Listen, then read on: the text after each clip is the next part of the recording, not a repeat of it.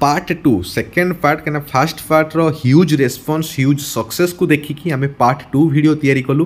तो पार्ट 2 एमती आहरी 3टी पार्ट आसो 5टा पार्ट आम करूँ तुम मानक देख why do जेडार and HF exhibit similar properties एठी आम एक मारिया क्वेश्चन सब डिस्कसन करूँ। तो पूर्व पार्ट जो मैंने देखिन से देखी दियो से भी आउरी 10टा क्वेश्चन दिया जाइथिला। देख Jadon and HF have almost similar size due to लैंथनॉइड contraction therefore they exhibit similar properties। Question परीक्षा एम आसो तुम ये आंसर लिखा पड़ो। देख right the composition of कॉपरमेट। कॉपरमेट contains Cu2s and Fe(s). तापर फ्रेंकेल defect is also known as dash dislocation defect. तापर what is the oxidation state of sulphur in Na2H2O3 +2।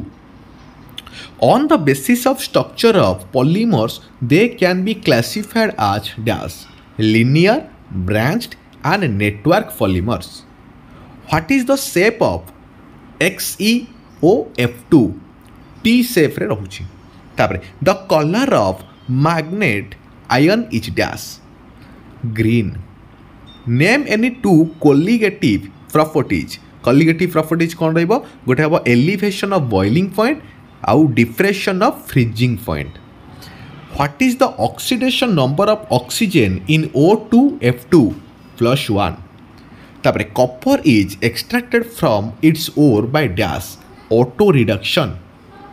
The deficiency of vitamin D causes rickets. Vitamin C row deficiency कौन हुए? स्कर्विक हुए। तो vitamin A अंधार कणा जोटा कि नाइट ब्लाइंडनेस कहुए। तो यही भाव में तुमको क्वेश्चन परीक्षा आसूची। What is the shape of XeOF4? कौन हे? यहाँ हूँ स्क्वायर पिरामिडियल। तापरे which pentose sugar is present in RNA? जोटा कि हम कौन? Beta D ribose. तापरे paramagnetic substances are dashed by a magnetic field weakly attracted।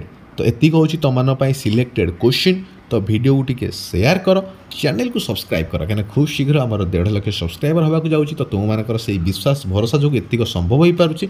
तो बहुत मात्रा सब्सक्राइब कर, बहुत मात्रा शेयर कर, जमी प्रत्येक पिला पाखरे वीडियो पहुँचो आ प्रत्येक छात्र छात्री वीडियो उपकृत हेबे। कहीं विद्या बा ज्ञान पाठ को आम जिते अन्य बांटा अन्य आगे शेयर करवा से आमर ज्ञान बुद्धि विद्या बढ़िब। तो व्हाट्सएप स्टेटस रे दियो, स्टोरी रे दियो, इंस्टार तो फेसबुक रे भी शेयर कर, सबू पिला माने जानी पारिबे। धन्यवाद।